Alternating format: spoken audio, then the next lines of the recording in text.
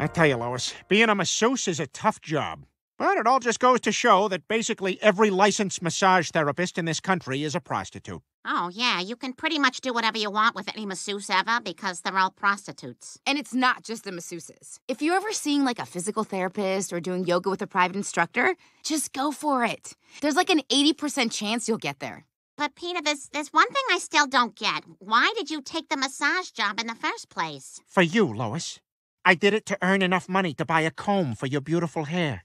Oh, Peter, didn't you know? I sold my beautiful hair to buy you a bottle of massage oil. Great. So now I'm an unemployed masseuse with a bald wife. Merry Christmas.